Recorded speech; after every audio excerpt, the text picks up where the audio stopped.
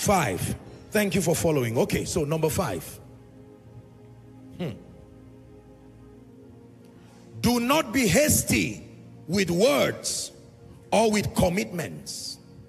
Do not be hasty with words or with commitments. Think, pray, and seek counsel before making destiny-defining decisions. I'll take it again slowly. Do not be hasty. This is the 5th lesson we learn from an overcomer. Do not be hasty with words, and do not be hasty with commitments. Put that down first.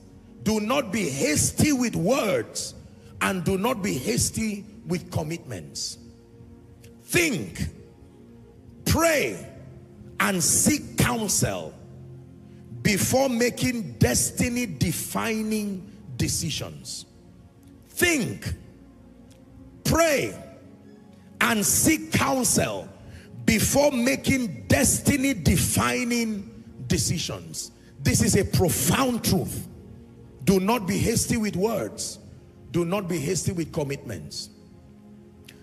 By the grace of God, I've studied many successful people, especially within the body of Christ and in ministry. I found out that the older they get, the more they place value on their words. Have you noticed that people speak faster when they are younger?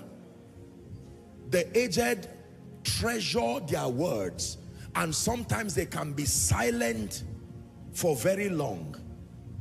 But in their silence, they are processing a lot of things. Young people are full of zeal, and they can shout and say 1,000 words and then find out they made a mistake they cannot recall again. Do not be hasty with words. The Bible says even a fool, when he is silent, is regarded wise. Many of us today have committed ourselves in lives and things and people to our pain, because if only we were a bit patient, we would have made better decisions. Is someone learning? Here's what the Bible says in Proverbs chapter 11 and verse 4.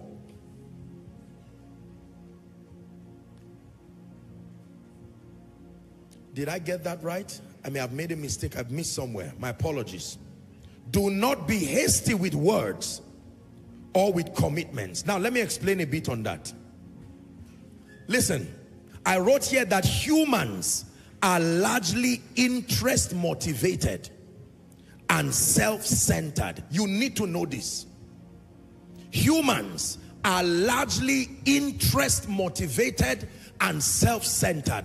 That means in your entire lifetime, you can count literally on the palms of your hands the number of people who will come to participate with your life and destiny, not expecting anything in return. Humans are largely interest motivated and self-centered. And nothing is wrong exactly with that, except for the fact, as you'll be learning further, that because humans are self-centered, in the presence of interest, everyone is a saint. Did you hear what I said? In the presence of interest, everybody is a saint. Meaning, provided I can see how I can benefit from this process, I will usually be at my best. You know people in truth when there is an awareness that their expectations are disappointed. That's when you truly know who people are. Hallelujah. Do not be hasty with words. Do not be hasty with commitments. Like I said last week, there are people who have made commitments even in church, and they were hasty to make those commitments, and it is now to their detriment, and it is now to their peril. If only Herod was patient, he would not have made such a costly statement to tell the girl, because you have danced, ask anything up to half of my kingdom. How could he say that? And the lady went and consulted, and they said, beautiful, bring on a platter the head of John. And because he was a king and he had spoken, there are many of you who made hasty statements. I will sponsor 10 of you from primary school till university, and camera caught it. We live in a social media age today, After 5 years, someone comes to review your commitment for you. Sorry, sir, just to remind you that you are that philanthropist that we knew 5 years ago. You promised these people that you pay their school fees for the rest of their life. And now you are trapped in something you do not have the capacity to sustain. There are things before destiny-defining decisions. Pray, think, and then consult with wise people. This is what made ordinary people to become overcomers. They were not hasty with words. When they brought a woman to Jesus, remember the story? A woman who was caught in adultery. The Bible says in the very act of it. And then the people say, hey, you claim that you are sent from God. This woman now has been caught in adultery. What do you have to say? Watch Jesus, the overcomer, the wise. The Bible says he sat quietly and he was writing on the ground. I'm sure the people were impatient, boiling, hoping to trap him. If I were Jesus, I'm sure they would have caught me immediately. Maybe that's where they would have even crucified me. Because of careless statements, and you would not have died a savior. You would have died a loser. You see that? He kept quiet and he was writing. And then he looks up from the residue of wisdom. He says, he who is without sin among you should cast the first stone. End of discussion. What's the effect of such wisdom? The Bible says, and they were convicted from the oldest. What kind of word do you say that from the eldest to the last, their conscience gets under arrest? One sentence, ladies and gentlemen, from the oldest. Because the older you are, the more you need repentance and forgiveness. And so from the oldest to the youngest. And the Bible says they left, and the woman was standing alone there. And it says, woman, where are thine accusers? And then he said, hath no man condemned thee? And he said, go and sin no more. That was it. There are many times that before you make the business decision, can I tell you, the moment people want to rush you, there is most likely deception around the corner. Let me give you this as a powerful secret. The moment, just sign, don't worry, you will read it tomorrow. You just sign. Is it not me? You don't trust me again? Are we not from the same village? Tell them, please. Anything that is so, there are few things that demand that kind of urgency. Very few things. Maybe life and death issues, I can agree. But most cases are not life and death issues. It's just deception. And so you sign something and they say thank you. And you know, sometimes when people are about to deceive, they are polite, they are very nice, say don't worry, we are nice. And as soon as you sign it and stamp it, then you realize you just signed that for every other thing you will get, 30% of it will go to that company, whether you have left them or not. Can you imagine that? A construction company comes, and because they are trying to give you this, you sign and stamp. And they tell you, if you leave the construction company and you sell the house to someone else, to the 10th person that occupies the house, you will still be remitting to the original person. You didn't look at it, you just signed. It's after 5 years they will come with a lawyer and with your signature. You will argue and still pay. In the name of Jesus, whatever wants to rush you unnecessarily, God gives speed, but he does not rush men. Please listen to me. God gives speed, but he does not rush people unnecessarily. This is also true for ministry. Don't feel you are too anointed to wait for God and you commission yourself and crash land for nothing. And beware of those who deceive you and tell you, look, you are too anointed to be in this state. You are still a prayer warrior in the prayer department. If I had half of your anointing, I will be a general overseer. And you say, really? I even have an extra auditorium. We can start from there. Reminds me of what happened after our first crusade in this ministry. True story. We usually hold our crusades in collaboration with the PFN. And so after the crusade, it was a small crusade, but it was quite a phenomenal one. And did you know that after that, there were a few pastors, true story, they called me and they said, look, would you want to come and establish a branch of your ministry there? Say breakthrough. God is my witness. It looked very tempting. I mean, they were sincere people. They said, no, no, no, with this kind of result, I think you should be here. And I told them, I said, let me go to the Lord and inquire of him. I remember, I will use the direct words. The Lord told me if I did that, I would die. It was not causing me. I'm looking from hindsight now. The level of ignorance that I had in my life at that time, if I had made a mistake of branching out, it would have been a disaster to my peril.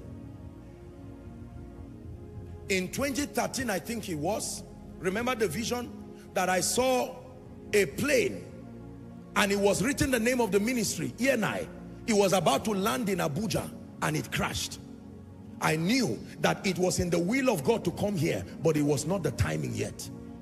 I submit to you by the Spirit of God, and some of the people who did this are following, watching now. There are people who have opened offices for me across a number of nations, and by the Spirit of God, I politely requested, I told them, please, I appreciate your zeal. I know that you are taking a step. I appreciate your initiative, but please, can you help me and close it? Can you look at open doors and still know that this may not be God that opened it? I told you, even the prison, you enter the prison through an open door. It takes an open door to be in jail. So when a door is open, verify where you are going first, so that you don't find yourself in a prison, because even a prison has a door. Hallelujah. Do not be hasty with words. There are times you need to tell the people, all right, no problem, please, can you allow me a day? Let me think about it. And sometimes in the place of prayer, the Holy Spirit will tell you, call so and so person, call so and so person. There are many people, with all due respect, who have been scammed because they were hasty with commitments. You just saw some email, for instance. You know, most of these boys do all those things. You just want 20 million US dollars, 10 million US dollars. And the devil will program it immediately after miracle service, and you will just believe. You see, this is why ignorance is not good. God does not bless people that way. There is a system for growth, line upon line, precept upon precept. If you have not managed 100,000 with dignity, God will never give you 1 billion just like that. He loves you too much to kill you. Hallelujah. Have you ever been blessed in a way that you are now afraid of what you had? You suspect yourself, you suspect your wife, you suspect your children. The way you are behaving, people know something has happened in your life, because you are not normal again. You are not used to that realm, and you did not grow into it. Why is this door suddenly locked? What is your business? I say, no, something must be there. I release grace upon you to not be hasty in making commitments. In the name of Jesus Christ. Joining associations, joining clubs, becoming part of whatever, relocating even sometimes, and then moving from one region to one region. Perhaps you were in a region in Abuja that was manageable, your budget was fair and fine on that, and someone just tells you, there's an opportunity here, I can support you for the first year, how about the other years? And you did not think about it. There are times you maximize moments, but can I tell you, you are never disadvantaged if you have to pray before you act. You are never disadvantaged if you have to seek counsel before you act. Even if in the process of praying, thinking, and seeking counsel, you miss that opportunity, I can tell you, God, for his name's sake, will recycle another season to honor you again. This is God for you. Hallelujah. Someone comes and says, I want to marry you. You don't find out anything. You don't pray. I want to marry, but I'm coming from a family of witches and wizards. No problem. Look, I'm supposed to be the next priest. It doesn't matter. And you don't think, what am I getting into? Do I have the stamina to stand against the forces? Now, I can tell you can be victorious, but it's important to count the cost. I'm the only Christian out of 30 people. We are 43 in our family. I'm number 39. No problem, I still love you like that. And most people don't think. I hope you get what I'm telling you now. And then people make all kinds of rash and careless decisions, and they may have to spend their lifetime paying that price. Hallelujah. Say, in the name of Jesus, I obtain grace to pray. I obtain grace to think. I obtain grace to seek counsel before taking destiny defining decisions. Hallelujah. I struggled with the Lord for 3 years when he began to speak to me about moving from Zaria. I wasn't sure whether I was going to Jos or coming to Abuja, but I just knew that the season had wrapped up. Now, there are times where you stay unnecessarily long. That's not what I'm talking about. I'm just saying that it's important that you stay with God, and when you are convinced and you get a matching order, then you can take that step. Hallelujah. Praise the name of the Lord. Do not be hasty with words. Someone calls you and says, we want to raise 1 billion and we need 10 people or 100 people who will bring 10 million. We know you have the capacity, and you feel motivated by that accolade, and you say, I'm in. In fact, add me 3 people's spots. And then eventually, when you are not able to redeem it and they ask you why, you say, I was expecting some money. You would have been patient. All right, I'm interested in this, but would you just allow me, let me discuss perhaps with my wife, my children. There are people who have sold properties their wives did not know, their properties. The major property that God has put as a refuge for the family. True story. I remember someone who reached me one time, and they noticed that there were some members around their land, going around and thanking God. True story. And the woman became, if I'm joking, I'll tell you I'm joking. They were going around singing praises around the land, and the woman was concerned. Do you know that one of their sons, these boys, in the name of Jesus, may you have good children. This boy went, being that he was the only son, unknown to them that he had negotiated with a church. Now, I don't blame the church. He came as per his land, his late father's land, and he negotiated everything with the church, gave them at a discounted price. They were happy, and they transferred money to the guy's account. The mother did not know, no other person knew, and the boy was just happy there, not knowing. So the woman saw the people rejoicing. It was their property. They had paid for it. But the gentleman just felt, if I tell these people, they will close my door. And most likely, you will be surprised. You will think because it's a lot of money to be used well. When the waster lands upon your life, even 1 billion will vanish like 10 naira. I am telling you, have you seen people go down from grace to grass? Minus you, in Jesus' name. Hallelujah. Number 5, do not be hasty with words. Do not be hasty with commitments. Think, pray, seek counsel before making destiny defining decisions. You can't call me and say, Apostle, should I wear a yellow cloth or a white cloth? No, that is not a destiny defining decision. No, that's unnecessary. But there are certain destiny defining decisions. Are we together now? Are you ready for number 6? Number 6. I want you to listen to this one.